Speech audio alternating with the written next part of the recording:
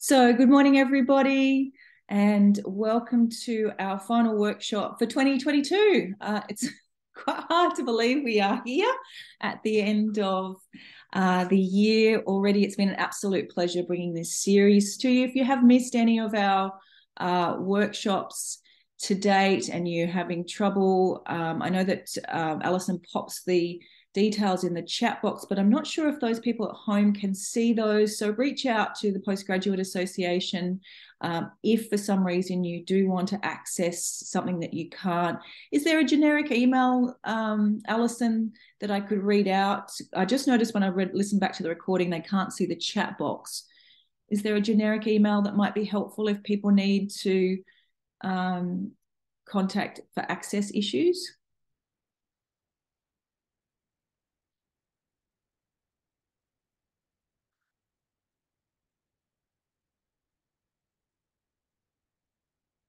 Can you hear me, Alison?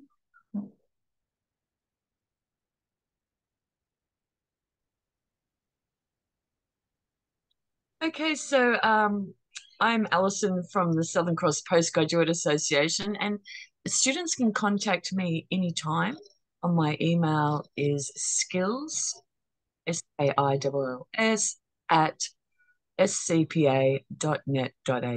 And if you want to find out where we're posting our recordings or any query from students are welcome. We're happy to help out. So thanks. Yeah, thank you, Alison. So as I said, this series is brought to you by the Postgraduate Association that are here to help you with your postgraduate study. So please, please, please reach out to them for anything related to your postgraduate study that they may be able to help you with. We've just got someone else popping into the room, so that's fabulous. And before we kick off, I'd just like to do a welcome to country. So I acknowledge and pay my deepest respect to the ancestors, elders, and descendants of the land upon which we meet and study. I am mindful that within and without the buildings, these lands always were and always will be Aboriginal land.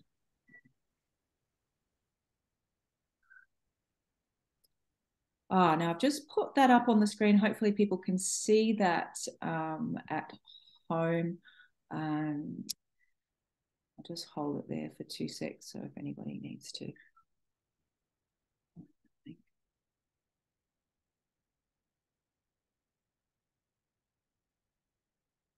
So perhaps before we kick off, I would love to just, if anybody would like to write into the chat box, what makes you most anxious, or what motivated you to come along today in terms of interviews? So that I can just speak to those points. Invariably, there'll be things that that cause anxiety for others. I don't know too many people that can glide through the interview process without any form of anxiety. So what brought you here today? We're delighted to have you live because these sessions, I will deliver the content, but I also like to keep it pretty informal so that if you have questions along the way and things that you want to know, please, please, please. I love it because it's so helpful to other students as well in terms of for you to clarify. Thanks, Han. Yes, and great point. Yes. Okay, Lily. Awesome. So great feedback here. So a couple of students have said how to introduce themselves. One student said introduce themselves. And in fact, that's what I spend quite a lot of time on, which might seem a little odd, but I'll contextualize that in the interview process because my experience, and I've actually seen another practitioner in a conference actually talk to this point as well. It's actually when I do preparation and mock interviews with people, I actually see that that's the area that they do most poorly. So thank you so much for sharing that. And then the other question was about being prepared for questions thrown at you. Thanks, Lily, because I'll also talk about how you can prepare yourself with a series of responses but with that preparation, so that when they do ask you a particular question, because there'll be some similar themes, then you've got some responses ready that you can, in inverted commas, throw back at them. So thank you. That they're really, really good points. I really appreciate that. Someone says, knowing what questions to ask when they say, great. Okay. I like the things that you have covered there. I'm just going to make a note so that I make sure that they're in the preparation, but just in case I forget. So questions at the end, always tricky. And I'll give you a few suggestions of what, in particular, what not to do as well with those questions. Thrown questions, and the other one was introduce yourself. Okay, cool. Awesome. We've got Tommy back, so that's great.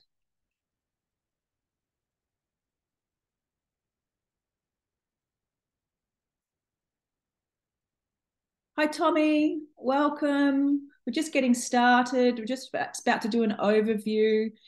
Please feel free to type any questions, put your mic on. Very, very informal here. I'm going to run through some slides, give you a couple of little activities to do, but please sit back, enjoy, do whatever you need to do or want to do behind the scenes. Ask questions. It's a safe place to engage, or just listen for what you need. In there. If there's anything in particular that what are your weaknesses? Yes.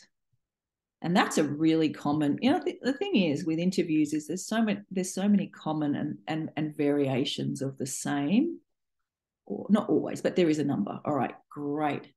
Tommy, please feel free. If there's something you'd like me to cover in particular, please feel free. Stefan, is there anything you would like or need particularly from this workshop? Anyone else? Jonas, same for you. Anything that I can offer that will be helpful? Okay, cool. Great. All right.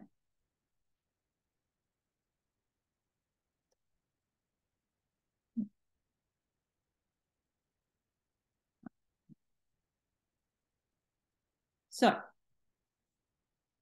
let's just start with, okay, great. Thanks, Jonas. Technique of the interview. Okay, yeah. So your technique. Okay, cool.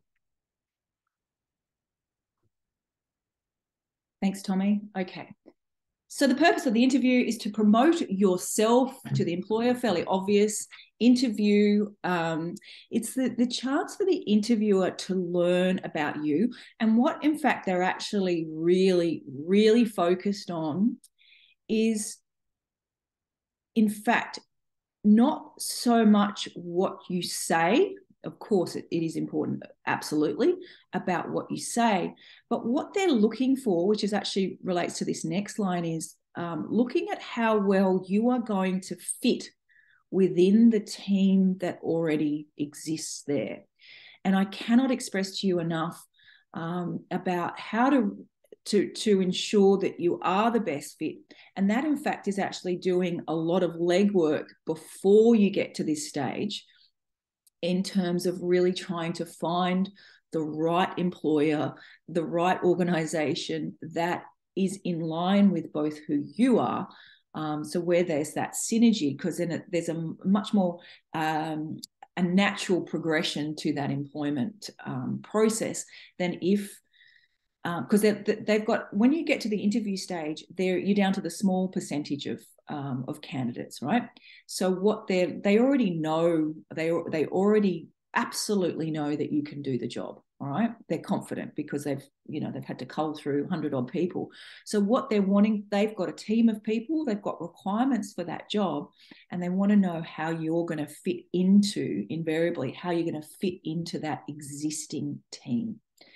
So being able to build that rapport and demonstrate that ease with those people in that interview process. I mean, it may not necessarily be the whole team there, but there will be representatives from that organization that will be, to a certain degree, embodying, the ethos, the company culture in that interview. So it's really about making a connection with them, and it can be hard. Particularly if you're in a remote setting. So it's a marketing exercise. So you are the product and you are promoting yourself as a product. So the employer is looking for, can you do the job? And invariably they've already, for the most part, recognized that you can, and I put that in inverted commas. Will you do the job? So how well are you going to be able to achieve those organizational objectives? And then are you the right fit, right? So that fit is around, so will the person fit into the culture? So that's your work style, your personality, because they need to be able to visualize you working with those other people in that environment. And so that comes back to, so if this sort of seems a little bit abstract for you, I'd encourage you to listen to the first workshop. Oh, thanks, Alison.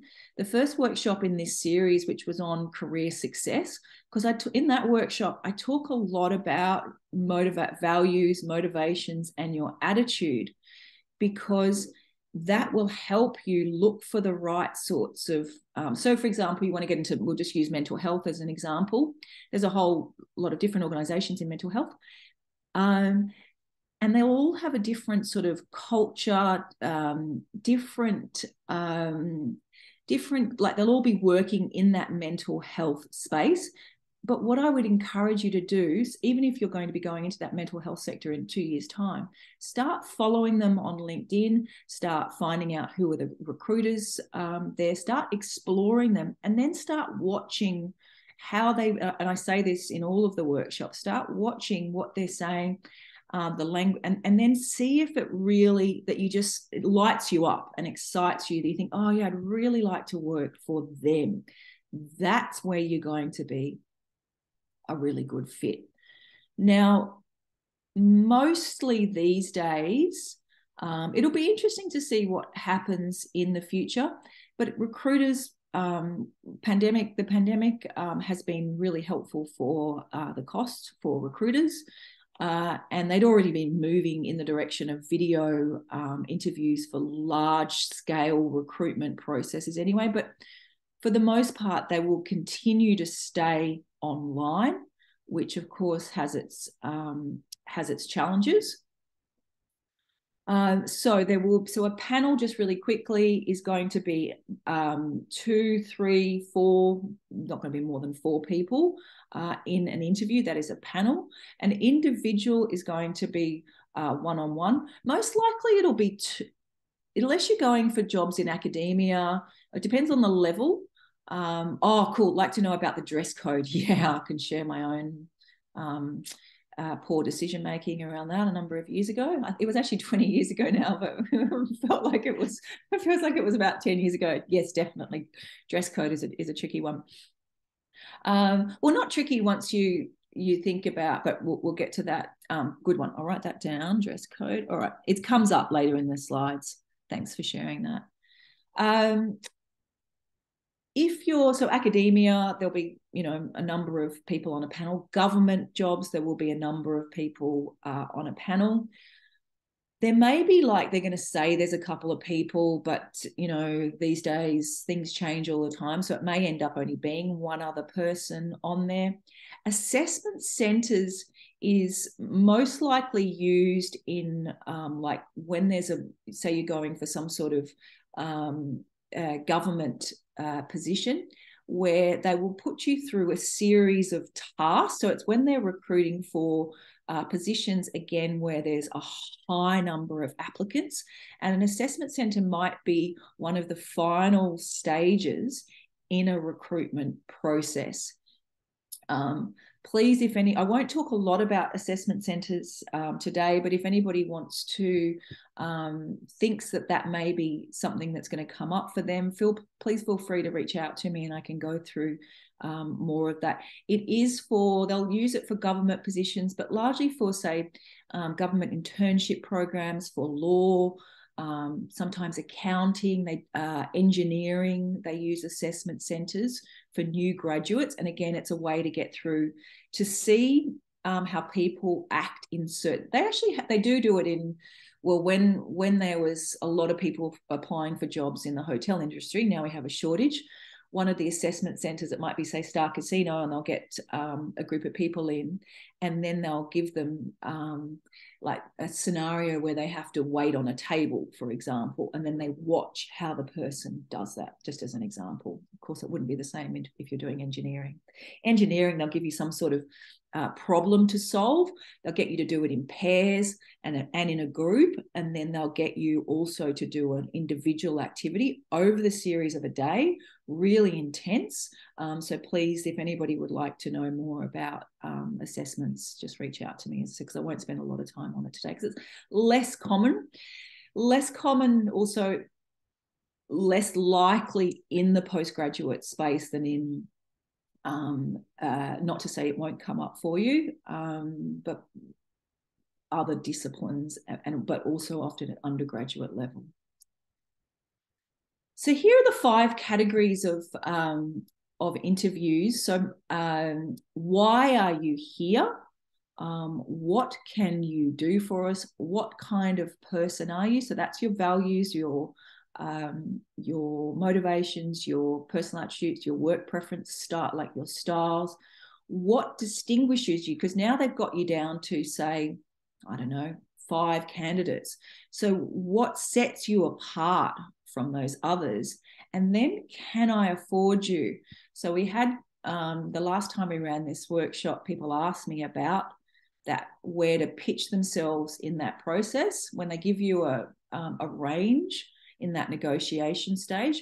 I always say you aim your product. So you want to cover all of your costs, and you want to make sure that you got some profit in there for yourself. So you want to aim higher.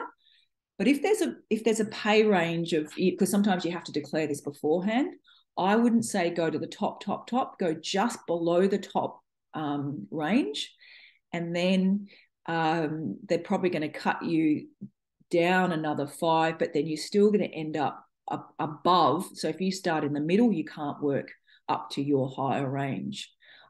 So best, but then if you go super duper greedy and all the way, I'm not saying it's greedy, but you got to know, there's that fine balance between both knowing your worth, but also not isolating them from that negotiation process by kind of over pitching. If you that you've got 20 years experience, and that you've got absolutely over and above, and they'll be lucky to have you, sure, go for broke. But generally speaking, I'd say go to the top range, but within 5 or 10 of that final mark.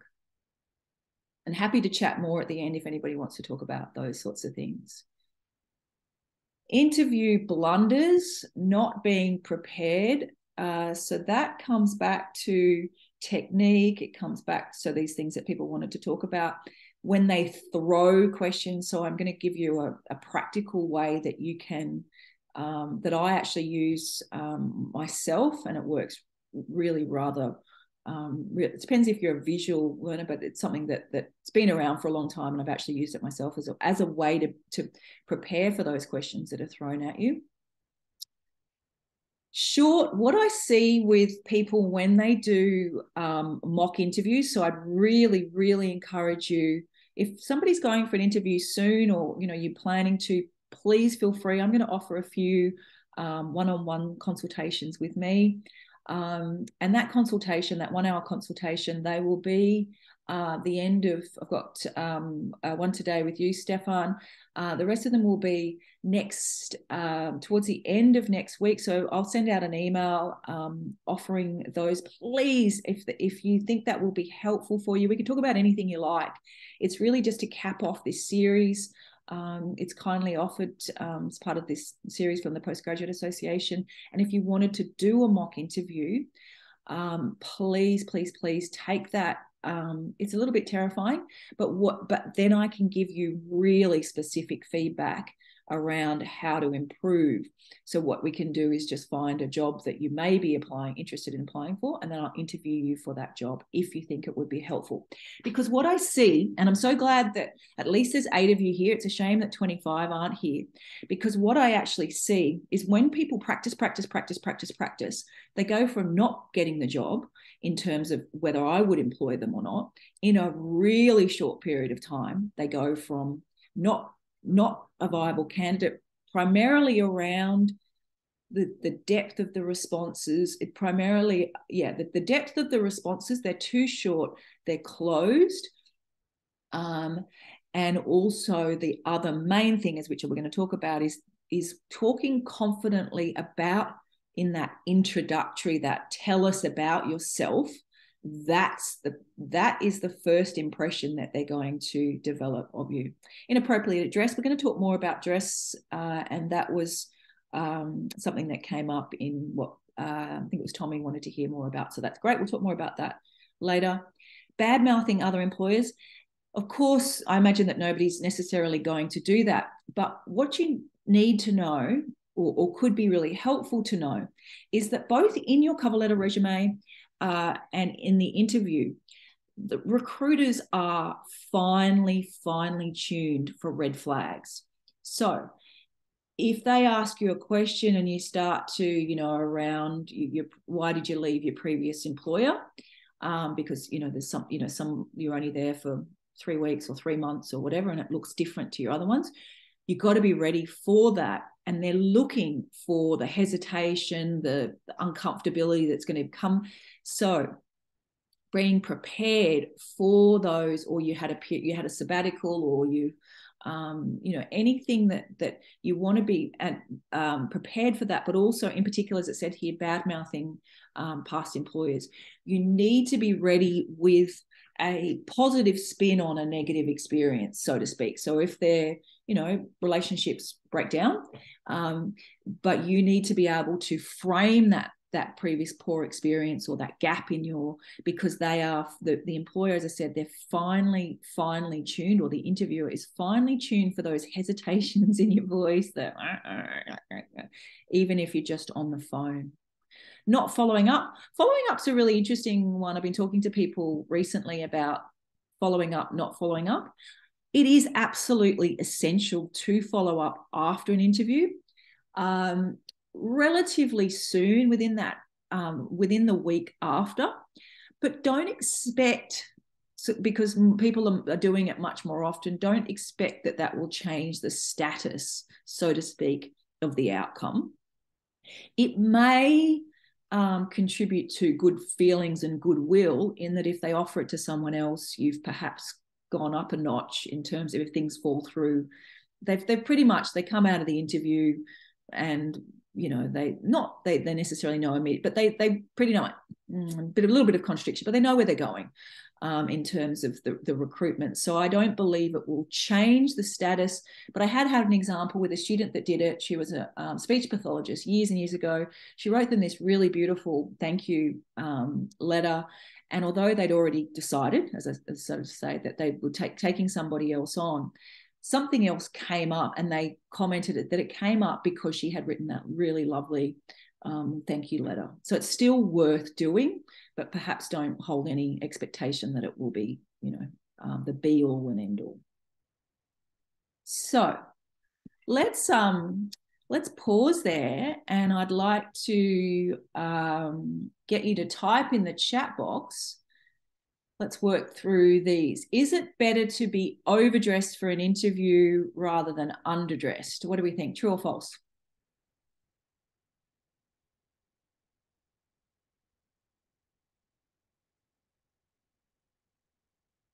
True.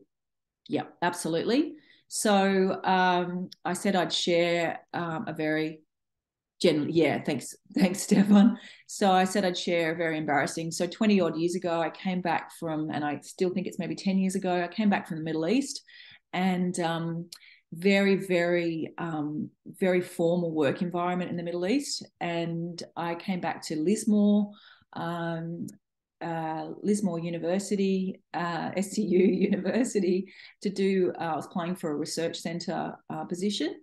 And it was summer, and I was in the full suit. And the director of the centre, he wandered out in his thongs and he said, "G'day, love." And I was so embarrassed because I felt so overdressed. So I if I were to do that situation again, what I would suggest wherever you can is try to, so anyone that's on Lismore campus probably knows the staff dress nicely, but they're not wearing two-piece suits. And so I think that just having a suit jacket rather than the full matching pants that I had on would have been just fine. So you want to be a little bit over, but you don't want to be over, because they still need to imagine that they can see you in that work environment. Same with the other way around. So, for example, I often see in a unit that I teach that students want to work in places like the Marriott, those five-star organizations. If you want to work in a five-star, so if it's Microsoft or Coca-Cola or IBM or whatever the five-star, if you're going to work for the market leader, you need to look like the market leader. So often, yeah, students will be applying for those five-star establishments. And it's not that they're poorly dressed, but they need to be immaculately dressed, because that's what five-star looks like. So, and when they're looking for that employer, they need to be able to visualize you there. So I agree with Stefan in that it depends. The most important thing is that they can see you in that organization by the way that you dress. So, for example, I had an older student, and she was going for a job as a professional conference organizer. She knew what, not that every professional conference organizer dresses the same way, but they have a certain look, and it usually has a little pearly necklace and quite formal. And I watched this lady, she even put a picture on her on her resume and on her LinkedIn, and she just looked exactly like a professional conference organizer. She got that job. So the best and easiest way to do it is to look and see what others are wearing. So if I use that example of, I probably should have taken a little bit of a wander around the campus at Lismore, and I would not have gone in my two-piece Armani suit, which I'd inherited from my mother, a bit proud of. All right. So referring to, so what about the next one here? The first 90 seconds of an interview largely impact how successful you will be. What do you think? The first 90 seconds. What do we think? True or false? Yeah, absolutely. And that is the same whether you're interviewing face to face or online. They will make it. And it's a great shame, really, because employers, they make so much assessment about how you look, and they've done these studies in terms of what they're actually they're often not even listening to what you're saying. They're looking at those other cues, the body language, the eye contact, personality, that warmth, that connection. So although, yes, they're listening to they're highly tuned to those other more subtle actions. Yeah, thanks, Tommy. Referring to pre-written answers during an interview, is it a good idea or not? Should you refer to pre-written answers during an interview or not?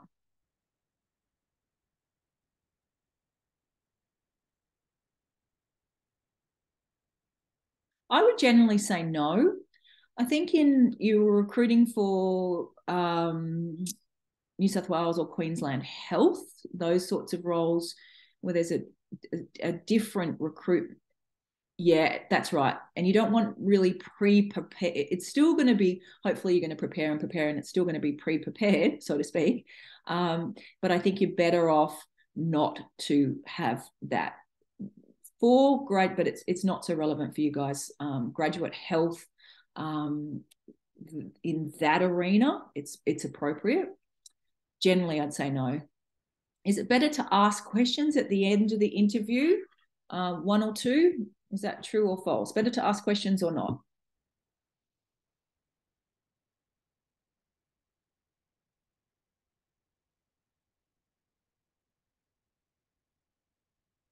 Ah,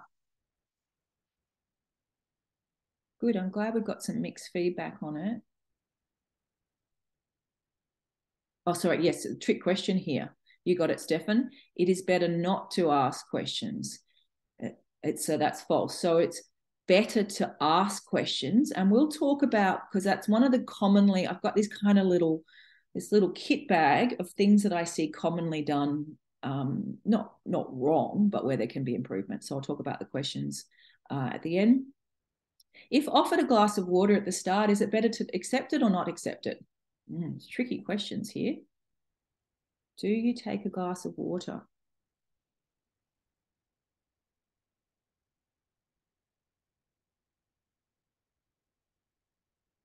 What do we think? Yes or no? Yeah. Yep. Definitely. Also, in particular, I think it's the safest thing to do, particularly given that so for example, in Arabic culture, that and in I think probably the Italians, where they want to, it's that generosity, that giving. And so the easiest thing is just to say, yes, it sits there. And then if you sip it, that's fine. So you just accept it and say, thank you very much. Asking about what the salary is in the first interview, is it a good idea or not?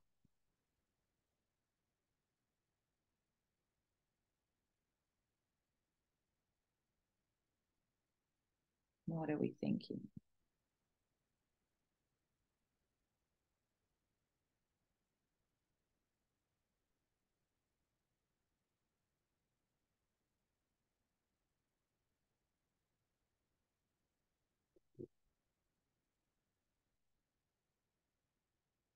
Yeah, I would say no. I but I'll put a caveat. So what I mean with, like, sort of a disclosure, something that hangs over the top of this. I'd be really dubious. Okay, I'll use some words that I would be hesitant and cautious to apply for a job where you have no idea what that salary range is, because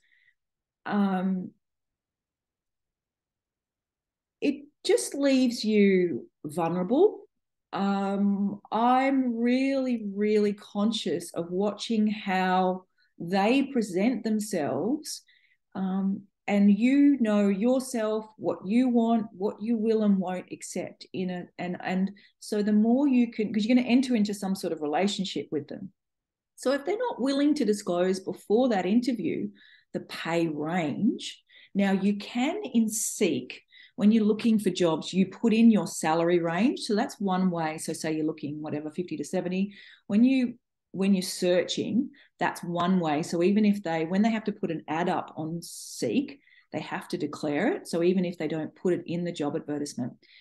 But if there's a job going and it all sounds too good to be true, but they're not actually telling you, there's no logo, there's no branding, it's a really short, I just steer really clear. So the more information, but then on the other hand, let me just put the other hand, if there's a job advertisement and you feel exhausted by the end, I would steer clear of that. But you want to look for one where you read it and you think, fabulous, I'm really excited and interested and want to, but they disclose some sort of salary range. I wouldn't ask about the salary in that first interview. What they will do somewhere, and the whole process varies a lot from employer to employer, they will ask you your expectations either in a pre-interview. Sorry, we've just got somebody coming in.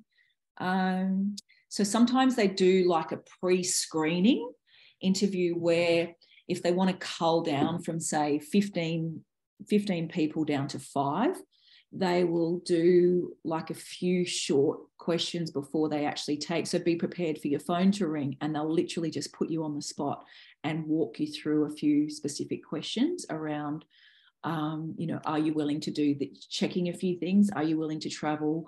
Some of the things that are in the job advertisement, but then a few other things. So just be prepared for one of those phone calls. It can be a little bit disconcerting, and they may ask you about salary in that. And that's where I say don't go too, because you may miss the opportunity to then get into that final pile if you go too high and they're asking your salary range in that. Welcome, Katie. I'm glad you're back. We're just doing a little quiz. We've still got plenty to come, so I'm glad you're here. Is it better to talk more about what I have done than what I have achieved?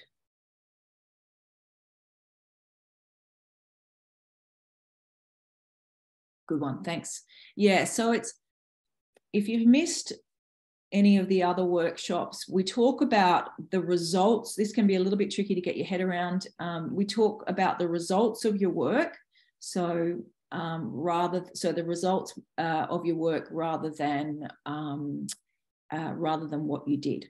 So what you did is weighted on, you worked on 10 functions and you served 150 people over the Christmas period.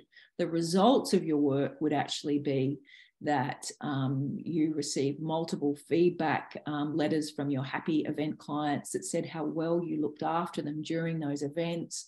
You ensured that they had top quality service. They have 5-star service. You resolved any problems that occurred in relation to the timing of the food delivery. So it's the results of your work. And said, when you're first doing it, it can get a little bit tricky. It's generally a waste of time preparing for an interview. I've got jobs without preparing. Should you prepare or not?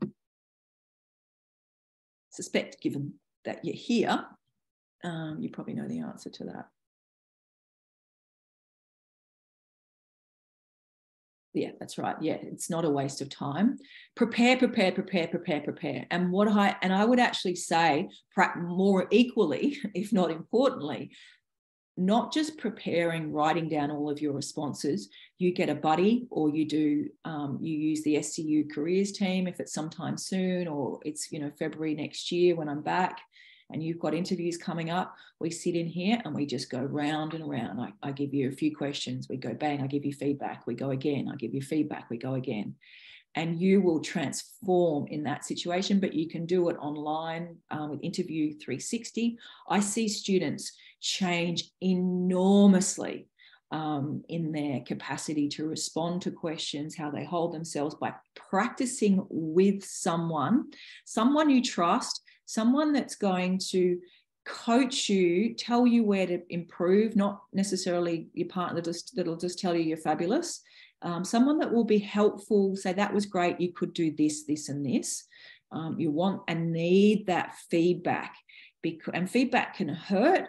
But if you think about it for improvement rather than how can I do this better next time, then you can keep growing. And I probably don't need to tell you that because you guys are here. So you've already got that willingness really to take charge of your own career, because that's what it's, and our career today requires us to manage it ourselves more so than ever before. Sending a thank you letter, I would say yes, definitely, but I wouldn't expect anything from that thank you letter. I think it's courtesy. We might have a little break there. Sorry, Katie. So just for you, we talked about just preparing for the interview. We talked about the types of interview questions, and we will dive into my top tips for success. So let's just take 10 minutes. I don't like to take too long a break because I know that it's so hard these days to stay and listen to something for so long. So I don't like to take too long in case you just go, oh, I'm too tired. So hang in there. Hopefully there will be, even if you're folding the washing, and hopefully you're listening from home, something will be helpful, hopefully, in this next hour. I'll be back at 5 to 10.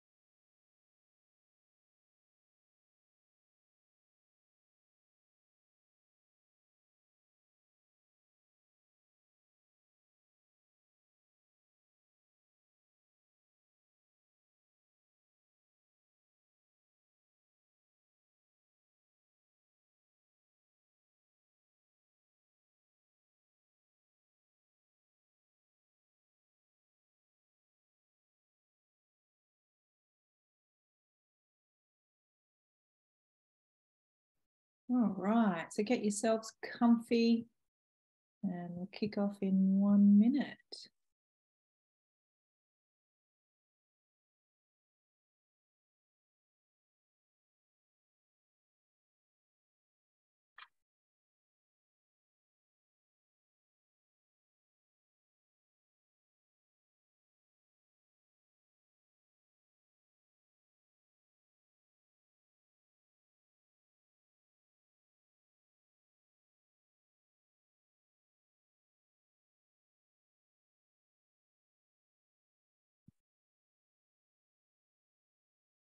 What I'd like to say before I do kick off, and I know it can get a little bit repetitious, but I had this really, really interesting example recently where there's an academic colleague of mine who has been applying for a series of positions, and initially nothing was happening, and then started refining her application, and then started getting some hits, which was fantastic. Then got a series of interviews, and learned things from each of those interviews through that interview process. And there was certainly some disappointment in that process. But what actually happened in the end of this journey, so to speak, of going through this transition from, particular role, particular environment, what I acknowledged and learned by being privy to that experience for her was that before being offered the position which she was just offered the other day, so what happened was she applied for these positions, some academic positions, and then it said there was some great disappointment, and then she actually not gave up, but she put it all down. And that might sound like there's something unusual that happens, that you put all the effort and the energy in, but you actually, really very much so, as the hippies say, is that you actually have to let go of the outcome. And so she put it all down, but she'd actually applied for this other corporate position before that, and then interviewed for that. And I remember thinking, oh, that's an odd fit. And I didn't know all the details of the job. Before getting the job, she actually shared with me, she said, oh, this job is actually a much, much better fit for me, the one that she ended up getting. And I thought, oh, so you probably get it. And so I guess I want to highlight a couple of things for you that I observed and was reminded through my own process and other people's process. You got to put in the action, which you're doing by coming here, but you do actually have to let go of the outcome. And also, if there's something you really, really want, which we generally, we want to work for whatever, GIO or, Nestle or whatever it is, you take all the effort and work towards getting that interview, getting that job. But if and all your efforts are going and you're going in a particular and nothing is happening, you actually then need to stop and do something else, because there's something that if you keep doing the same thing over and over again, there's that expression that says you keep doing the same thing over and expecting a different result. So as you go through this transition, keep taking actions, refining what you're doing, keep getting feedback, try different things, start getting wins, do more of that, all right? Then if things stop flowing again, and there's actually science around, how we work with flow, is if things aren't flowing again, put it down and pick up something else and then move towards that and then come back to that. And so what ended up happening was she got this job, but it was a much better fit. And those were her exact words. And then she, it all made sense in the end, but it was a very painful process for her. But it often, again, it's a bit like a hippie. It does always work out, but the pathway getting there is often, we expect it to be a straight line, and it's often not a straight line. And we get really upset when it doesn't happen the way we, and then sometimes we either give up or we try harder. But there's actually another way, which is really just accepting it's not working for now. You don't chuck the bar, and then you try something else, come back again. Or leave it until something else opens up, or that you've got some extra qualifications. So I hope that's helpful, because I've experienced it myself personally, and I've observed many people in different forms go through this process. So for another example, just really quick, was a nursing student, top, the best in the business, and her recruitment process was really challenging for her. She got there in the end, but she didn't quite get what she wanted. She's now, her picture is all over the billboards. There's a picture of her on the Gold Coast. There's a picture of her in the papers, in the advertisements, and she's just doing brilliantly. But her pathway wasn't straight in terms of getting there. So I hope that's helpful, because the disappointment and the feeling of rejection, we can put it down, and then we stop doing it, and then we give up and fall into a heap, into depression or anxiety or whatever it is that happens, because nobody likes to be rejected. And I watched, this colleague go through this. But what I saw her do was I call them the Harry High Pants. You put your Harry High Pants on and you get back out there and you have another go, or you try a different path, right? So that's just a little side note, but it's really, really important. Same, you can actually apply those principles in, whether you're buying a house or whether you never let go of that vision, yeah? But sometimes you've got to put it down and do something else, and then find another way to buy that piece of land or build whatever it is you're building or working towards. Put it down, let it go, find another way. You never let it go completely. All right. Welcome back, Leanne. So you're going to present your postgraduate traits. So the thing about one of both the challenges and great strengths of a postgraduate student is that sometimes it's not as a seamless story. You come back to postgraduate study for X, Y, Z reasons. So it's not as quite straightforward in terms of an employer understanding. So and also understanding their fit. So you have to actually tell them things that they're looking for ways to eliminate. You need to tell them what you've got out of the benefit of being a postgraduate study, whether it's your PhD or. So you're solving complex problems. You're applying logic, critical thought, and creative thinking. So through your postgrad, and that is what employers need at the moment. Is creative thinking is not about painting an abstract painting. It's actually about creating abstract paintings in the work that you do, because our work environments are so complex, and they change 10 times quicker than they did 10 years ago. So that's where your skills as a postgraduate student. Ethical conduct. So you will have had to, through your research, and ethical conduct applies to. Doesn't matter whether you're working for McDonald's or IBM, ethical behavior is ethical behavior. So, but it comes out of your postgraduate. So it's a key transferable skill that fits into just about any role. Engaging in these ones a little bit more, you're not going to apply it necessarily at McDonald's, but might be in McDonald's in learning and development or something. Research, analysis, interpretation, reflection, communicating effectively, both written and orally. That'll be, but you've got it through your postgraduate study. Now, the number of these for what employers are looking for an interview, that this moves around a little bit. The recruiters are looking for this from students both in undergrad and postgraduate level.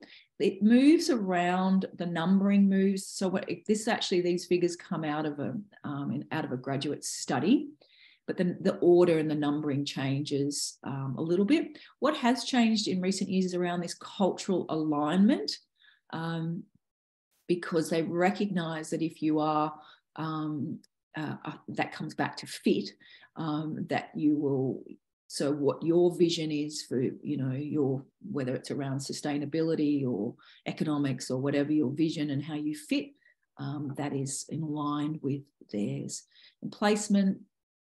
So hopefully for any of you guys that are listening at home, if you haven't got any sort of practical work experience, make an appointment with myself or the careers team to talk about how you get more experience, teamwork, emotional intelligence, etc. So these might seem really obvious. Punctuality, I would, if you've got to go live to a location, I would allow so much extra time, because then just get there, go into the bathroom and do what we call power poses. I'll show you some power poses. They actually work. Done them myself. And excuse me, sorry, I just ate some blackberries. I probably got them on my face. If you've got plenty of time, you've got time to just sit, chill, read over your notes, do all those things. So that might seem obvious. Presentation, professionalism. So really what professionalism looks like in that context is being aware that every single person that you encounter on your way to that interview may have an impact on that final interview.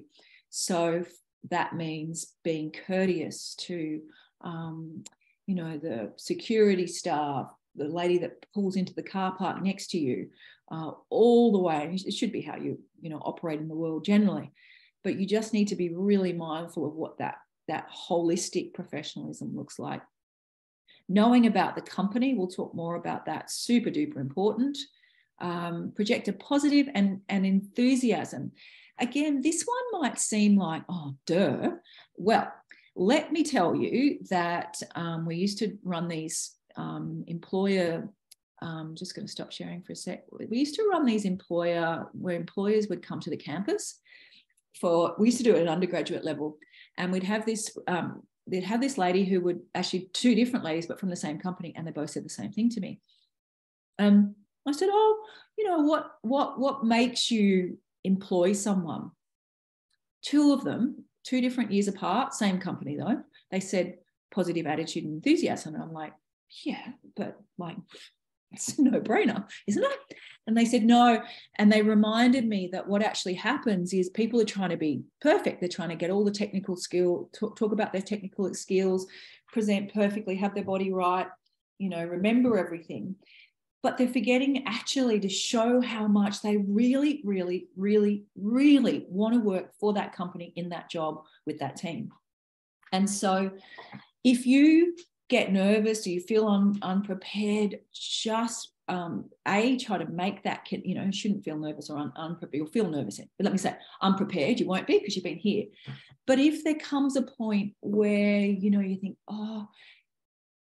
go back to making that connection and building that rapport. So you say something like, I've tried, prepared so much for this role. I've really desperately wanted. Give me a moment to think. So then you give it, creating some space, but you're also showing that enthusiasm and why you're anxious, rather than, oh yeah, hang on. Oh, and you're forgetting to build that. This is going to be your future team, your future HR manager. People employ people they like. So if they don't like you, sounds a bit brutal, but if they don't like you, they're not going to employ you. Simple. And they're not going to, but they will employ you if they like you and they can see you doing the job, even though you're not perfect. All right. So you don't actually have to be perfect in the interview. What you do need to do is convince them that you can do the job, you're going to fit with the team, that you can step up, that you've got the right, generally speaking, got the right qualifications, but that you're going to get along, and you've got that enthusiasm to do well in that environment. So that is so important. So this recruiter said in this situation, they were recruiting for an IT role, and they ended up employing somebody who had a lot less experience, rather than an older. And it's nothing to do, there's age, there is age both ways. I see where they'll employ someone older rather than someone younger. So in training, I had some people said they weren't employing the younger people because the people that were being trained weren't listening to the younger people. So in this particular case, it was about the actual enthusiasm. It would just, in this case, it was just that the younger person displayed the enthusiasm, but the point was about the enthusiasm for the role. So they ended up giving it to the person that really, really wanted that role and was willing to do and to learn and to grow with the organisation. So I'm just going to pause again. So I see students get really, really caught up, which is normal, caught up in trying to be perfect and forgetting that they've actually got to build a relationship, because all of work is about relationships, a relationship with customers, with teams, with suppliers, with students, with customers of any form. So at the end of the day, there is a customer in just about, even if you're a teacher, there's a customer. If you're in education, there's a customer, right? And that comes back to those communication skills. First impressions. So eye contact and smiling. Harder, you're obviously not going to shake hands in an online setting, but it's just immediately when that screen opens up, you show them you're beautiful, happy, smiling. I want to be here. How can I make this happen with that warmth? So show your best, warmest moment that you would with your family, with your loved ones. And then find familiarities, small talk. So this comes back to one of the early, about you introducing yourself, because before it kicks off, particularly when you're doing an interview in an online setting, someone's going to come in before the other one and there'll just be a little bit of light banter. That's really important because they're going to be a little bit nervous. Well, not necessarily nervous, but uncomfortable, because it is uncomfortable. They've got to interview. So you want to mutually put each other at ease. So you help them by putting them at ease with that little bit of small talk as people shuffle around, come in and out, and then someone's screen doesn't work or so-and-so is running a bit late or whatever happens. Same with if it's in a live setting, somebody gets there on time, somebody's been held up in traffic, so it might just be you and the first, one of the people that's interviewing you, someone's been called into a meeting. So you're going to need to just ask them questions. How are you going today? Busy morning. So you can take that pressure off yourself. Don't immediately go, well, how much help you. But think about making them at ease as well. So be on time. I always say, if it's online, I would say get everything set up and sit in that waiting room from 10 minutes on. They will not open that room up until probably right on the dot. But if you're sitting there, you know that it's not the day your computer's done, it's going to do whatever it's going to do. Everything's plugged in. Just get set up and ready to go in there half an hour before, because it will be the day that it shuts down and those weird things happen. If you're going to do it in Microsoft Teams, it will be in Microsoft. If it's online, it'll be Microsoft Teams or it'll be Zoom. Please check all your settings. Get somebody else to go into that Teams meeting, a friend, family member, go in there and check that, you've got your camera at the right height. The lighting, oddly enough, is really, really important in this, and the background is really important in this process. So I'm in Zoom with people all the time. And when people's lighting is really sort of grey and it just gives it sort of a negative, and dark, it gives a negative impression immediately. So lighting is really important. Energize, project confidence, manage that, your self-talk. I'll talk more about that, offers of water, except I'll talk about that, managing that self-talk stuff. So one of the questions was, techniques. I'll come to techniques in a minute. This comes into techniques. I think it was you, Tommy. So you want to make sure every job, research the employer, their values, be really up to date on, you know, what they stand for. So you're going for a job at Twitter. I mean, it's a bit of a too obvious one, but you know, they've just gone through a change. You've got Chief Twit that's arrived, Mr. Elon Musk. But be up to date with what's going really well for them. That can help with the chitter chatter if you need to chitter chatter in that before people are arriving.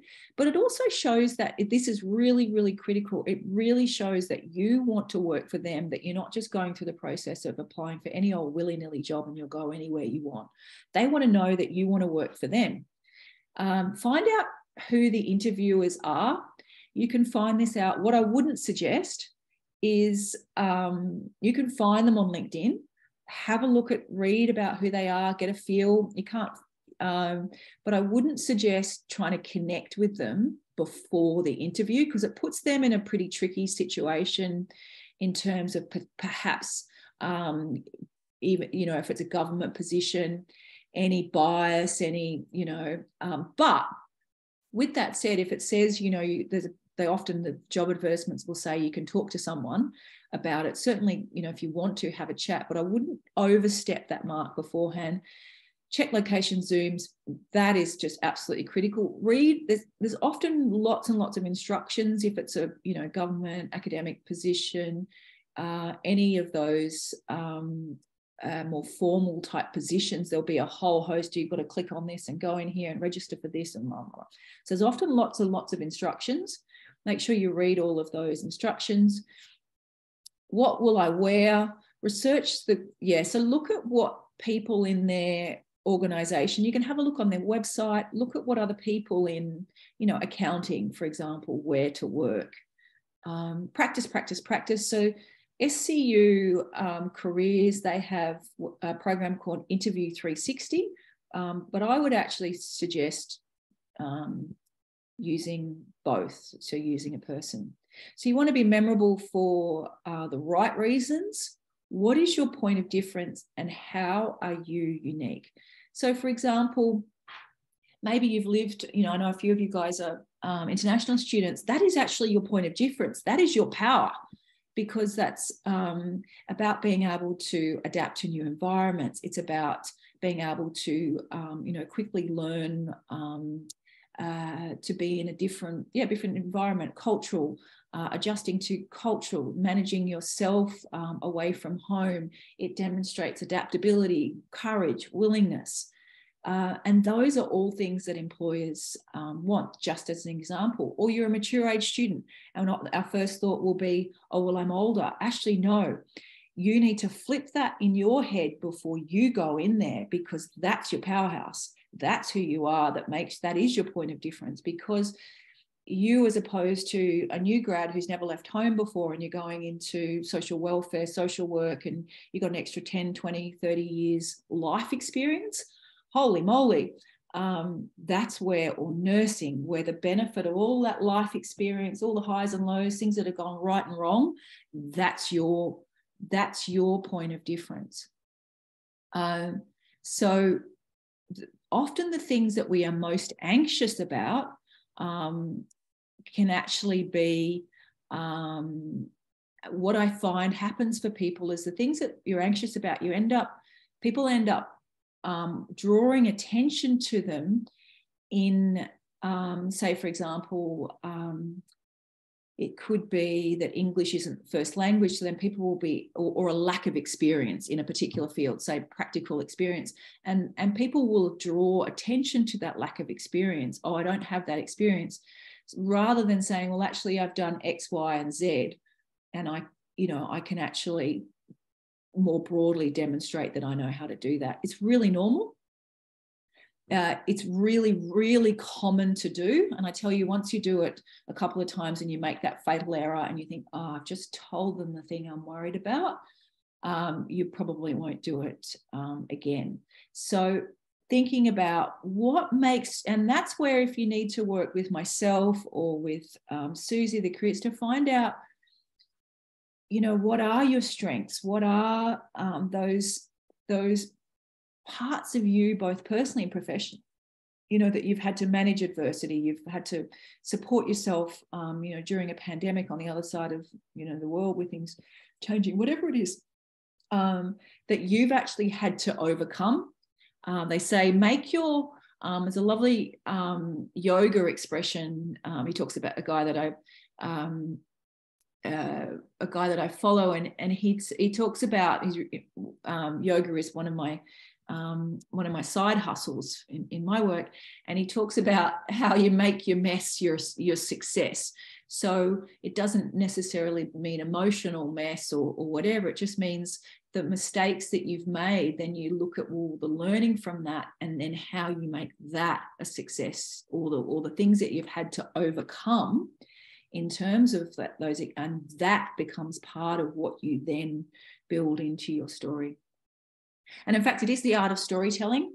One of my old colleagues, actually former career consultant, she likes to talk about the interviews as you're having a conversation. And then that actually takes the power out of that sense that they have, that they have power over you. They do only if you think that they do, in that we give away our power. So you want to come to that interview with, actually, you've got a whole bunch. So power is about how much resources. So you actually have, if they've decided you're going into that interview, they've realized that you've got some resources internally that they need, right? Based upon your skills, experience, qualifications, right? Because so if you think about oil and gas, people, when oil is scarce, of course, price goes up, and you have more power. So when you go into that relationship to have a conversation about how you can fill their needs, their need for oil and gas or whatever it is in their organization with what you have to give, then you can go in from that middle place, rather than give all your power away and then it's yes, no, 3 bags full. You don't want to say, I've had a couple of instances where, my students have practiced interviews, they've interviewed me. I wouldn't, in a practice session, I wouldn't certainly say go that far, because that's kind of a red flag as well. You don't need to be dominating, but you do need to know that if they've called you in for an interview, you got the goods, yeah? So you really just have to communicate what your why is, which is why are you there? And you're there because you've seen that they're the best in the business, that they're growing, that they're doing amazing work in Hong Kong, Singapore, Sweden, that they've got the most incredible research portfolio. They're, they're looking after the well-being of, individuals in the disability space.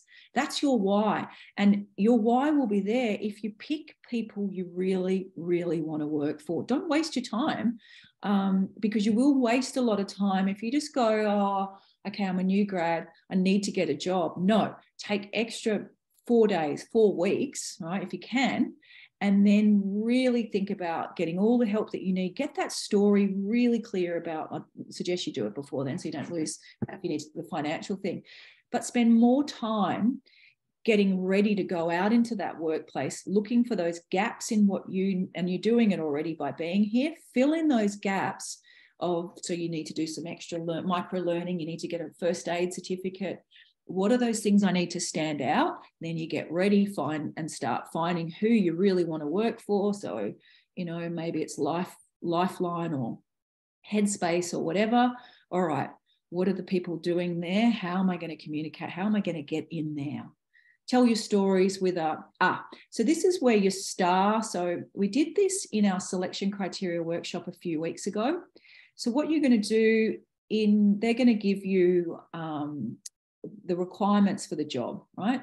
And in your cover letter and your perhaps a separate selection criteria, you're going to give them a star, which we did a few weeks ago. I think it was last week, where you're giving them examples of where you've actually, in similar workplaces or similar settings, or it doesn't even have to be, but a situation where you've actually demonstrated results in that that are related to the requirements of this job. So, for example, when I was working at Tweed Hospital, I had a patient that was, suffering that had a panic attack. What did I need to do to solve the problem? I had experience in, mental health first aid, so I did X, Y, Z, and was able to, by squeezing the individual's hand, getting them to focus on their breath, etc., etc. And then what was the results? The person for the first time was able to overcome having a panic attack in a public setting. They thanked me. They also wrote to my supervisor to say how helpful it was to finally have a tool as to how to manage their anxiety disorder. There you go. So that is, and of course you guys aren't going to have those sorts of examples, but you'll have a variation of, there's a problem in the business, there's something you've identified through your research. What did I do? Well, I wrote a paper on, and we did a particular study on, X, Y, Z. Then I was asked to commission a report on blah, blah, blah.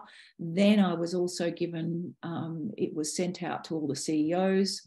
And of course, these are quite large examples that I'm giving, but remember that example I gave of the hospitality example. It's the same thing. It doesn't actually have to be that you save the company $1 trillion. It needs to be related to the specific where you're at. So don't be overwhelmed by and it's the quality of what it demonstrates about who you are, those personal and professional attributes. So this comes back to one of those, the tell me about yourself. Whew. So those first couple of minutes, you come into the room, shuffle around, whether it's online, and they're going to ask you some icebreaker questions. Now, it's a bit of a warm-up. It's in those early, but it is really, this is what is done most poorly in every single time I've done just about, I'd say 99% of the time, if I'm working with students, they can talk about they've got great examples of their research, of their service to their community, their other constituents, whoever they are, but get them to talk about who they are. Woo! Tricky. So, and then the why do you want to work for us is done a little bit better. And if the role aligns with your future, blah, blah, blah, say so. So when you're going to go into, so they're going to ask you, and this comes back to, I think it was Tommy about technique and also it comes back to they're going to throw lots of questions at you. How do I overcome being thrown lots of questions? What I suggest that you do, I found it really, really powerful, is you get a big piece of A4 cardboard and you write, you put some keywords. I wonder if I've got it in this slide here. No, I haven't. I've got it in some different slides. So you're going to write they're going to ask you things like teamwork. So you put teamwork in a bubble on the page. Write the word teamwork. And then, for example, think about all the ways, and this is even if you're, going for a senior academic position or whether you're going for a job with, Microsoft or whatever, they're going to want to know how well you work with other people, all right? So teams, individuals, whatever. So then you want to come up with the best examples of who you are and how you work in a team. So you can just draw all these arrows out from there. So you'd have university, worked on a project, and we achieved da-da-da by doing da-da-da. I had a part-time job while I was at university, and I had to, work with the packer pickers on a construction line. We had to make sure that, we had efficiencies and blah, blah, blah. Then you've got, you work for, 5 years doing this. And so you pick all the things. What you can in fact actually do is in the job advertisement, it'll tell you the selection criteria. So you can sort of say, work as part of a team, evidence of research, if it was an academic position, evidence of research or service to the community. And then on that big A4 piece of paper, you write some arrows of all the times that you have done that. all the different examples of that. So when they throw you a question, because often the questions are similar in that they'll say, well, what are your strengths?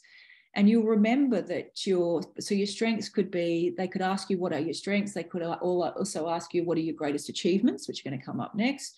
They're not one and the same, but they are, because you use your strengths to get your achievements. So if you do some what we call mind mapping of the key themes from that job description, and you write the word, so it might be customer service. So you'd write customer service on that A4 paper, and then you'd write down every time in your life that you've had to service a customer. So you've had a retail job, or another word that they put in all the time is your communication skills. So you have to communicate when you're playing sport, you have to communicate. So that's a way that you visually, and then you look at that before the interview, you write as much, fill up that whole A4 with as many versions and as many examples for each of the things that they're asking for. So when you go into that job interview and they throw you a question, you will actually get like a bit of, you'll be like, oh, okay, well, so they'll say, well, give me an example of how you communicate. And you'll be like, oh, well, I remember I wrote the word communication down. So you'll be able to say, oh, when I work in a team, so when I played sport, volleyball, I made sure that my directions were really clear to my teammates. I helped them to work towards a goal, because you're trying to, score a goal or whatever. So they love sporting events. They love part-time work. They love casual work. So you've actually got so much actual additional experience, and happy to work with any of you guys that want to spend that hour unpacking any of this, because it's going to go into your resume and your cover letter. And so then you're prepared for all the different ways they may throw those same questions to you, but they sound different. You're also going to write a list, which you should have done as part of your cover letter and your resume, a list of all of your achievements. So these are just examples. So most people have done some sort of sport or some sort of volunteering. Don't panic that you haven't increased sales figures by 100%, if you're still young. So just remember this is about your achievements. And if you keep, I believe that those that come to these workshops are going to have a whole more, because you're actually already learning how to, to ask, not necessarily to ask for help, but you're realizing that you need to engage in this process to help you. Because as there's a lady who I really enjoy, you've probably seen a lady called Mel Robbins, and she says, nobody's coming for you. I was like, oh, like no one's coming to get you to, they're not going to come invariably, they're not going to come and ask you to apply for that job or come and get you out of bed in the morning. She's great. She's actually I haven't listened to it yet. She's got a podcast, and she's just got really simple, really helpful ways of, like, just get up, just do it. But I don't need to tell you guys, because you guys are here, so you already know how to do it. Now, weaknesses was one of the other. I haven't got it. I made these slides, I think, from memory, a little bit shorter, than the other one. I'll close this off. Oh, I just want to show you quickly, and then I'll go through each of these questions, and then we've got plenty of time to answer any questions. So this is where this program Interview 360 is.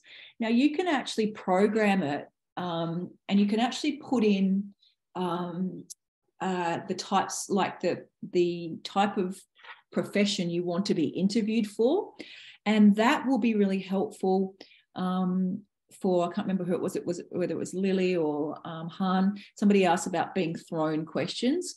That's another great way to just be practice, and then without any sort of shame in front of, or feeling of shame. There's no shame.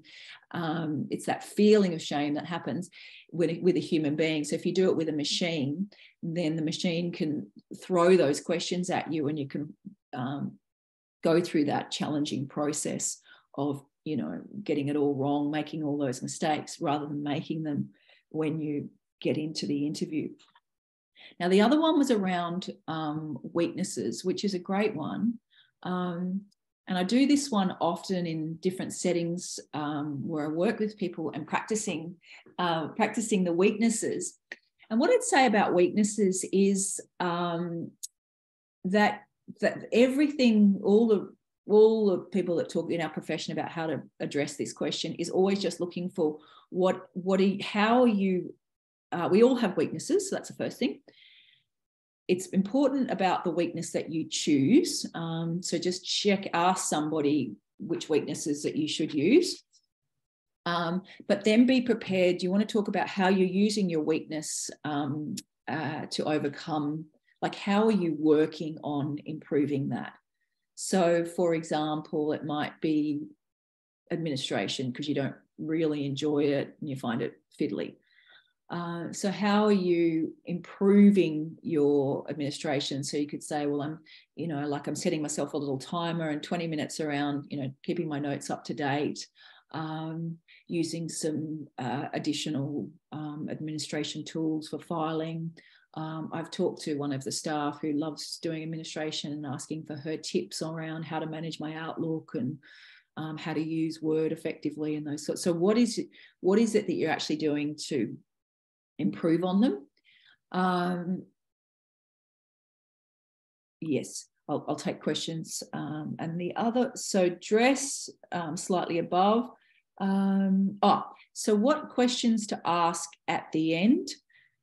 I would always suggest not asking, and oddly enough, most people, when I do this practice with them, they'll always ask about when can they get the next job and how much money are they going to get. I wouldn't touch either of those with a 10-foot barge pole, because what can happen is that the person that's interviewing you may be perhaps younger, less experienced. And if they see you as a threat that you're going to go gunning for their job, they will not employ you. So you just want to be really mindful of who is on that panel, because it could be, they may have biases for whatever it is, and you can't manage all of those biases. Last week I said if your hair's blonde, they don't like blonde hair, whatever, but you can manage what you say. So ask them anything to do with the requirements of the role. What do you like about working here? Actually, I had a friend, it was a while ago, a year ago, and she said she asked some great questions. She asked them about the culture. She didn't get the job, thank God, because I think she said she got a real red flag when she said it was a red flag for her. She asked them about something to do with the company culture, and she said that they just got really, perhaps, I don't know whether, maybe she didn't get it but anyway, I think it was probably she dodged a bullet. She said they got really uncomfortable. And so if they're really not uncomfortable, like if they're not comfy and delighted to talk about their role there, if they don't look happy and really loving what they're doing and you don't get the job, don't worry about it. Because if they look happy, confident, comfortable in the work that they're doing, you want to work there. But if they look really tense and, I don't know. So just be on the lookout for some of that sort of stuff. Particularly if what happens is that I find that when you're hot, you're not. And so when you're hot, something energetically goes out to the world. You won't be getting interviews for ages, and then something shifts in you, and then suddenly you're going to have options.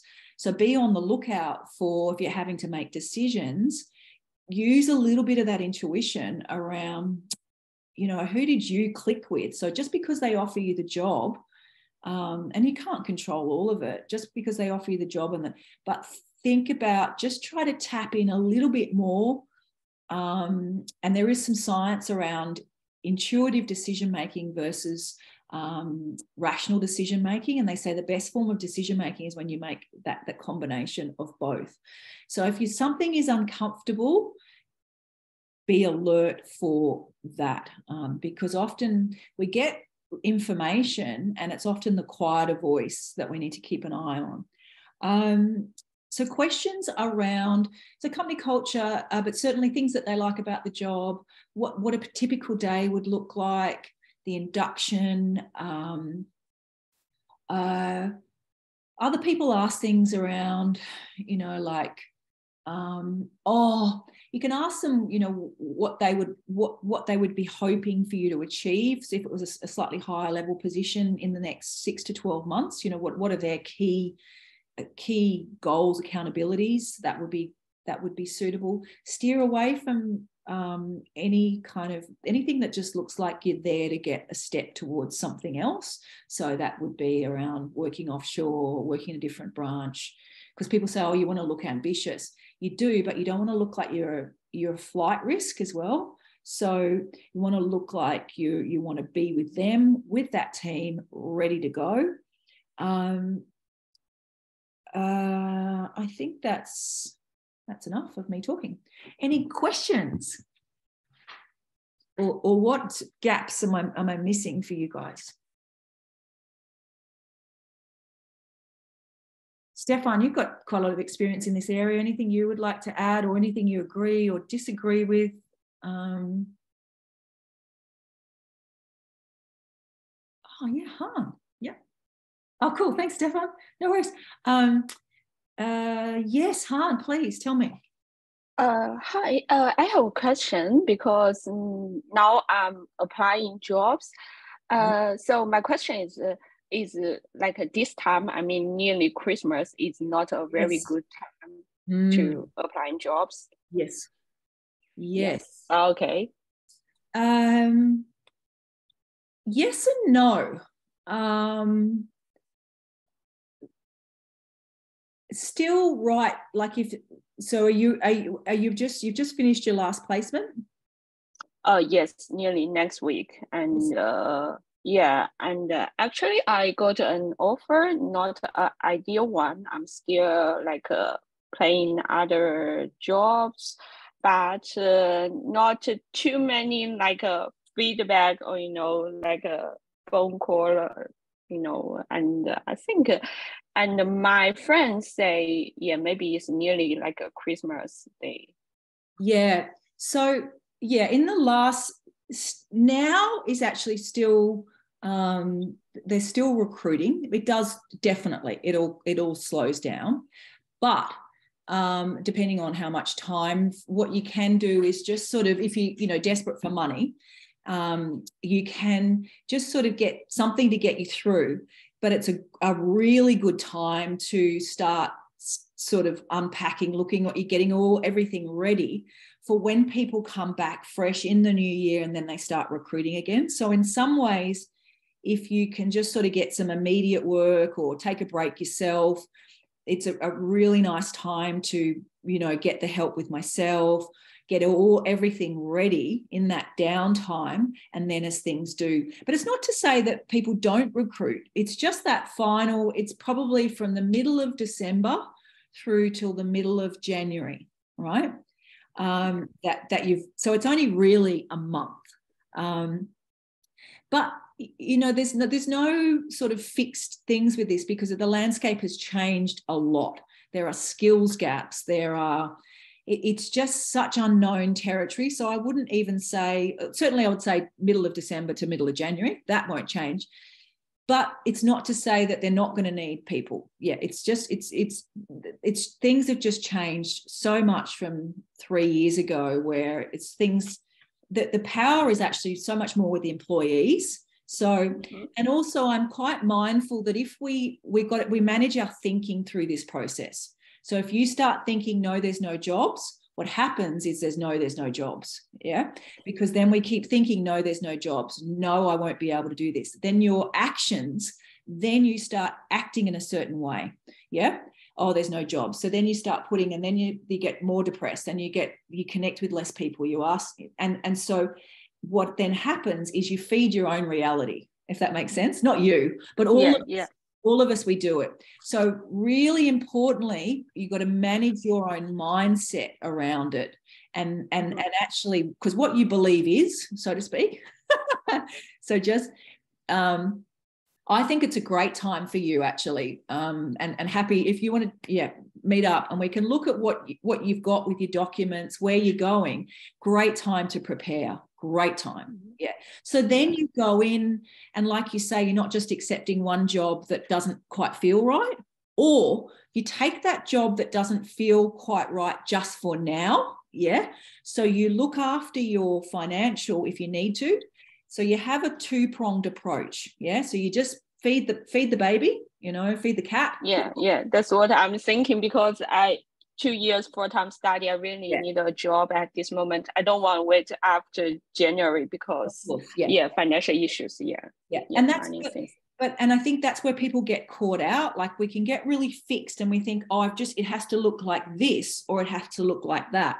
Sometimes we have to do 3 jobs while we're trying to get that other job. Sometimes we just choose one that's not perfect, but we know I'm going somewhere else. Yeah.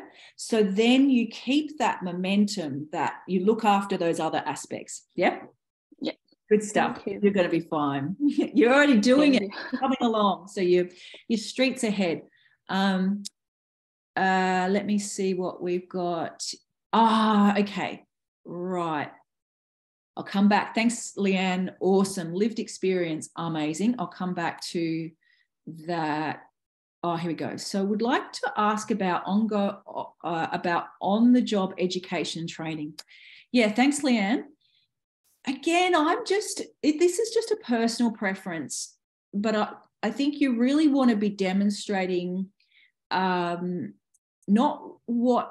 can I get more from you? I know that most people want to go ask about ongoing training and development because it's part of your decision to get that job. So I definitely don't negate that. But they really, from the employer's perspective, they want to see, because they actually have the power, because you want the job. They have a little more power than you, but not much. We don't want to give them too much power.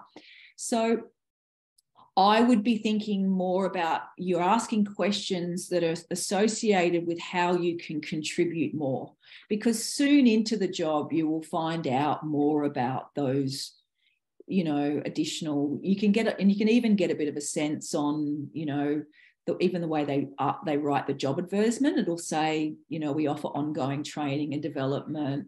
You can see a little bit of that stuff beforehand. So I'd probably steer clear of it. So Stefan, hopefully that's helped.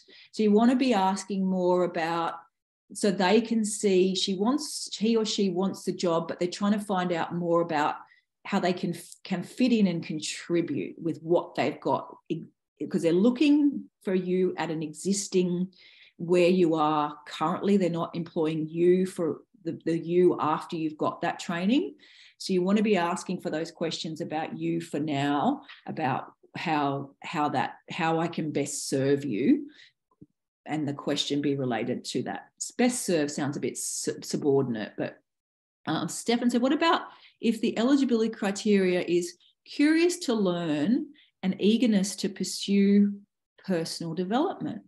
Curiosity to learn. Oh, I love it. I'd go for a job that said curiosity to learn and eagerness to pursue personal development.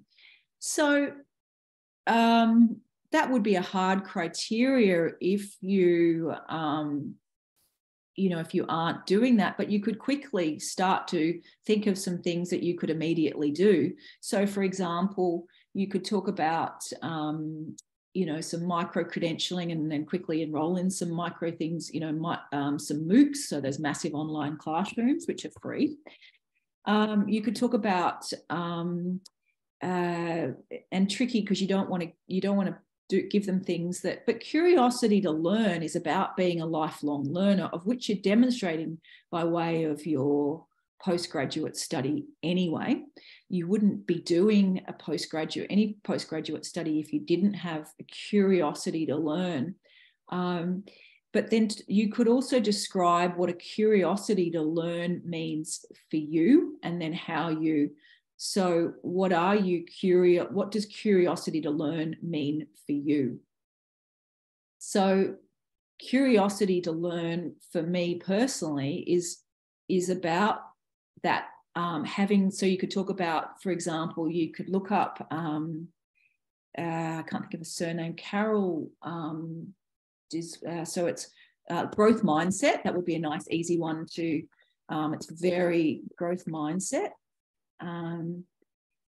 Very common in that it'd be a pretty safe one to talk about. So you could say that I'm, that, and you could you could jump onto some stuff about growth mindset in 2 seconds. She's on YouTube. She's written books. Carol Dweck, I think her name is. And that is actually about, learning to learn a little bit of learning to fail, but, learning to learn for the love of learning to grow, rather than that you're not going to do it well, so to speak, and that you haven't got the skills yet, but that you can develop those skills. So looking at growth versus, it's a growth mindset first versus what they call a fixed mindset, which is someone who is actually not curious to learn, and they have a fixed way of doing things. So employers are really focused on employing people that it's a very modern criteria, actually. And it actually says a lot about a potential employer who I think that's one of the most appealing, for me personally, one of the most appealing criteria I've seen, because it means that they value growth. They value somebody that embodies that. And you're doing that by your research. And so you're really just saying, well, I mean, I actively engage in, I attend workshops, I go to seminars, I do. So you just giving them examples of things, and then pick some safe practitioners in that space. So the growth mindset, Carol Dweck stuff would be a really safe one to use. Yes, Katie. Hello. I only if you're done with that, just had two other questions. But what's my first one? So you said about not necessarily connecting with the people who are going to be your interviewers, say on LinkedIn, and I want to work hopefully in like government policy and stuff, so I can see how that's an important thing. But I remember you've also said that like building your LinkedIn and connecting with people in those fields. So I was just wondering, if I was, going out and connecting with people, and then I go, oh, I've got an interview with this person and we had connected, is that an issue? Or is that, so it's just not like if I go and go out of my way to connect with them kind of thing? Yeah, great. This is actually a really great segue, and I'm kind of exploring some of this myself at the moment and watching things at work, because I think, that theory to practice is, and I think that one of the most important things about connecting with people on LinkedIn for a future vision is that when you do make that connection with them, that it's really important that you say, thank you, lovely, thank you for connecting with me, so then when it's 6 months time or 12 months time that you're going for that job, they remember that although you haven't got a relationship yet, that you actually took 2 seconds to say something. And I would encourage you even to go a step further and open up a little tiny dialogue. Because if it's a bigger vision, open up a little dialogue. Hey, I love, you don't have to say hey, but I love the work you're doing in, somebody wrote something wonderful that I saw. They said, that you can compliment the person. Be careful that it sounds a bit too sucky, but something along the lines of, that they're the expert and that you're really looking to learn from them. So that would be really appropriate. And then if it's 6 months, 12 months time, and then they happen to be the interviewer, you don't necessarily need to do anything, because then they're going to probably look up your LinkedIn as part of the process. And I'd take some more feedback then on I might chat to my colleagues about how you would then raise your profile, stepping back in. But I'd certainly say if it's beforehand, 6 months, 12 months, 3 months even, go for it. Yeah. If it's right in that recruitment phase, stay right away from it. No, that makes sense. That's great. Thank you. They're not even really thinking about who, they're just probably, they may be whatever. It's like, no, back off.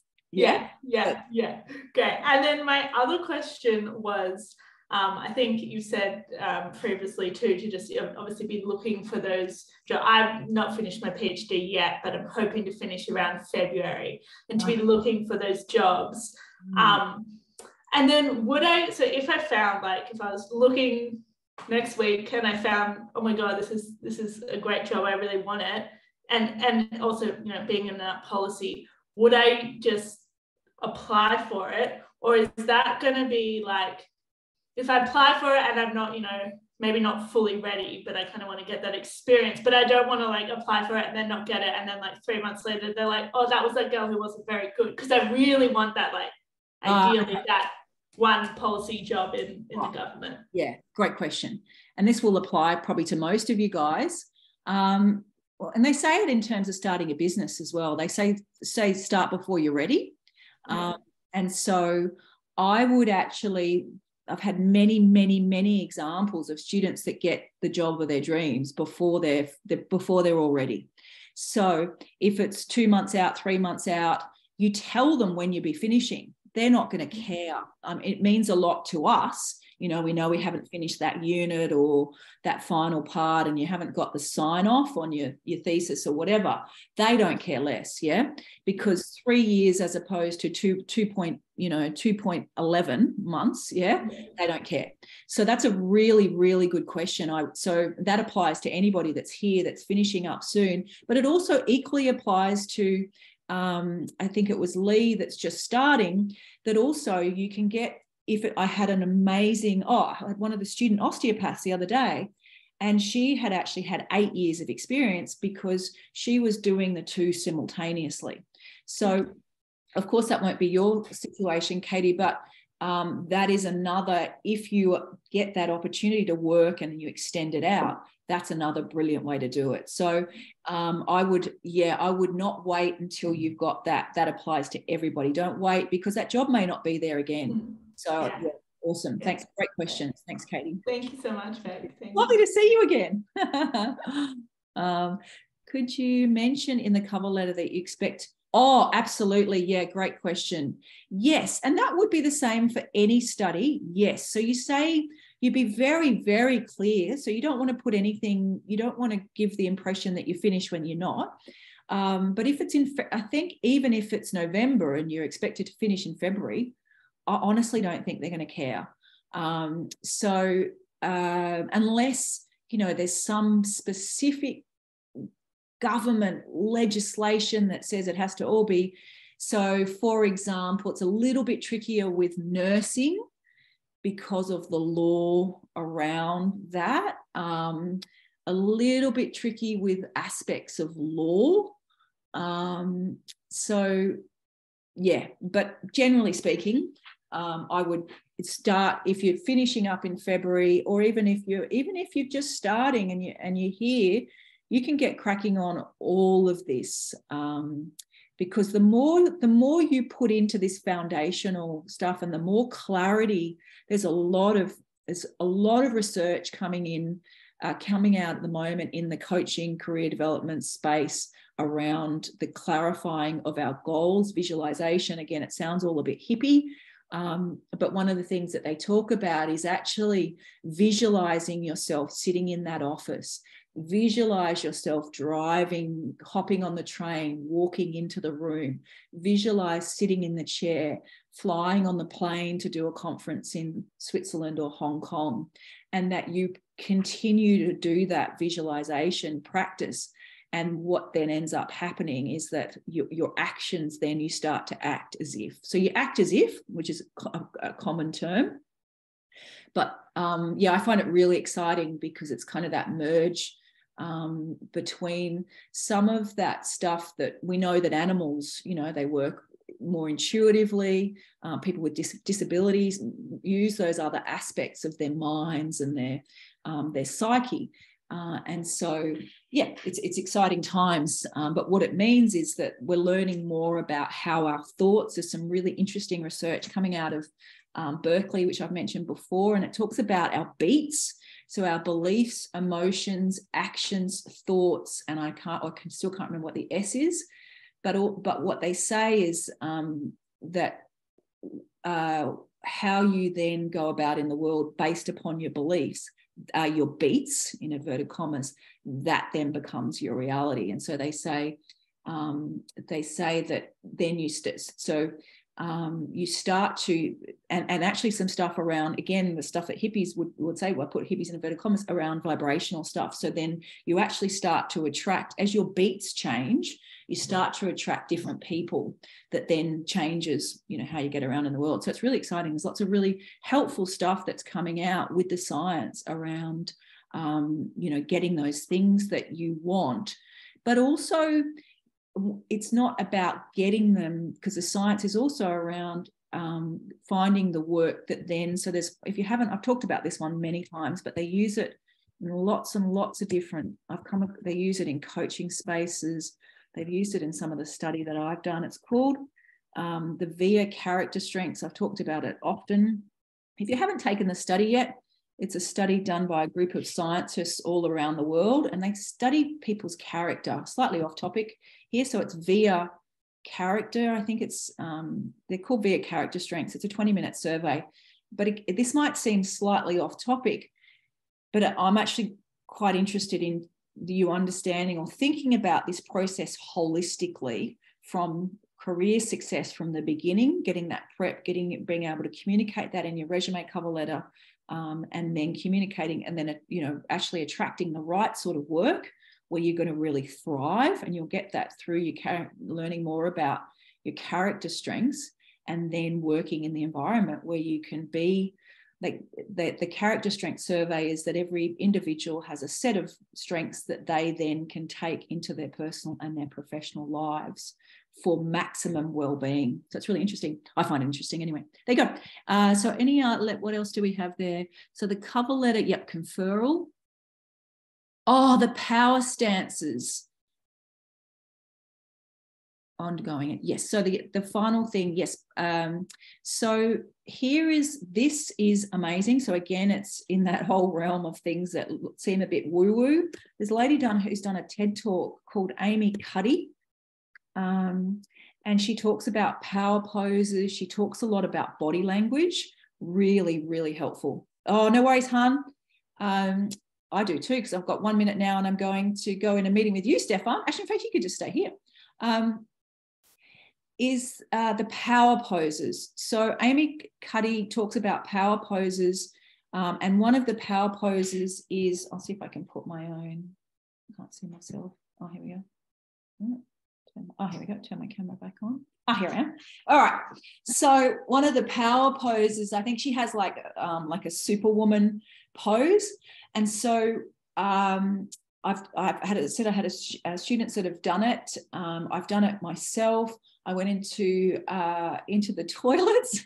Actually, I know some of my colleagues have done it, where you literally. So what they say is that you actually, it changes by doing a power pose, like, superwoman, Superman, but that you move in a really powerful, energetic way. And the science from this lady's is that it actually changes something in your chemical makeup that you come across, because you start to feel differently by going, I got this. Woo!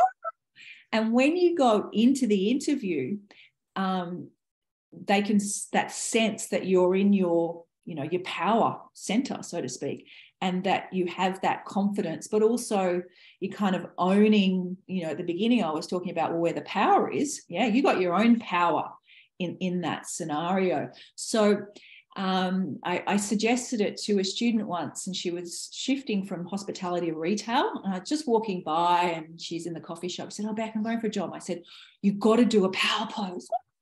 Got this. Woo. A couple of days later, she sent me a message. She said, "Beck, I did the power pose and I got the job."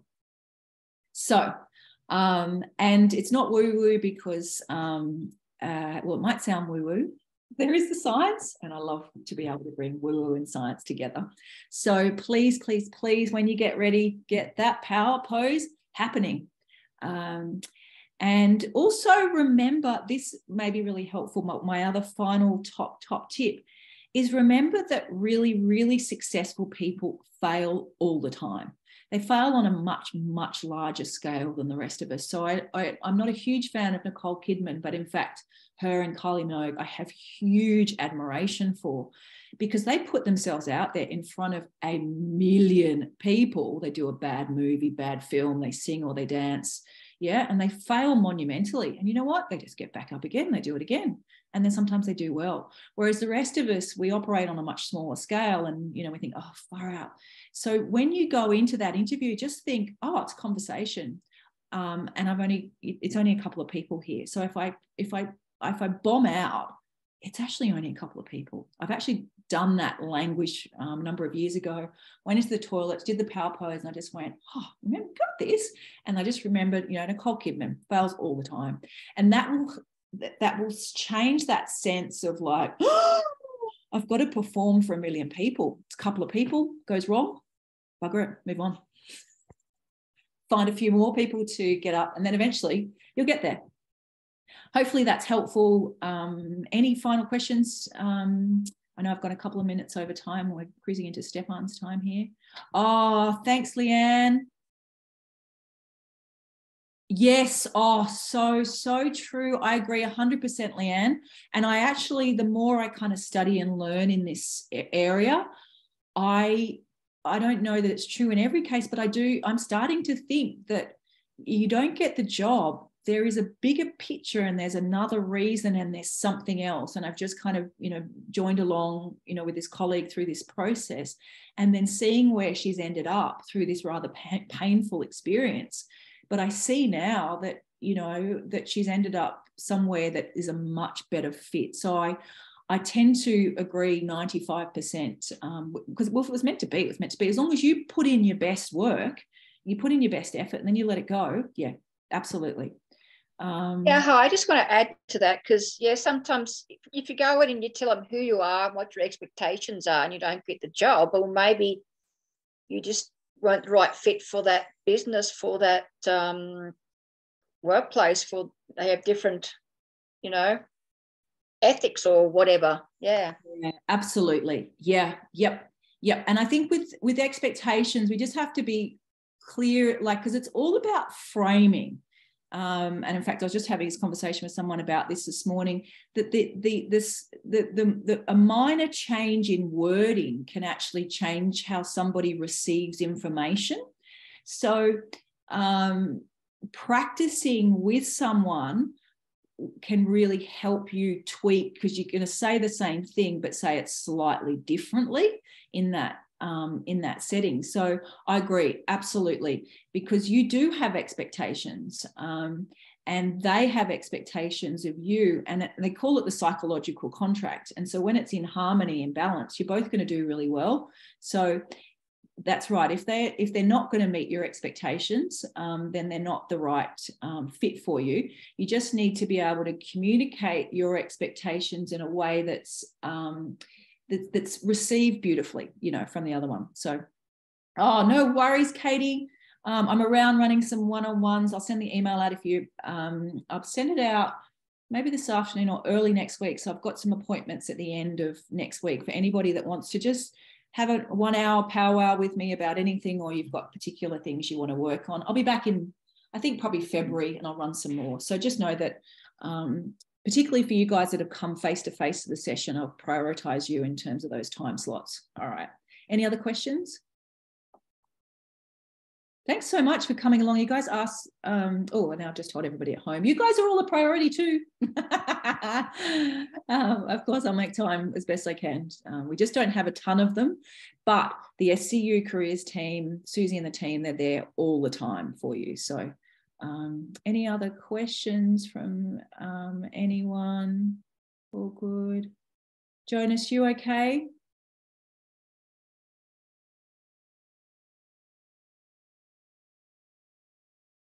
All right, great. I might boot Leanne and Jonas out of the session. I'm going to stop the recording because Stefan and I are going to have a one-on-one. So thank you so much. Lovely to. Oh, you do have a question? Yes, please tell me, Jonas. That's my cousin's name. Beautiful name. Oh, Jonas Sarah. Oh, you don't? Oh, okay, fine. No worries. All right, fantastic. Thank you. Thank you so much. Thanks. Well done for you for coming along. All right, see you soon. I'm just going to stop the recording.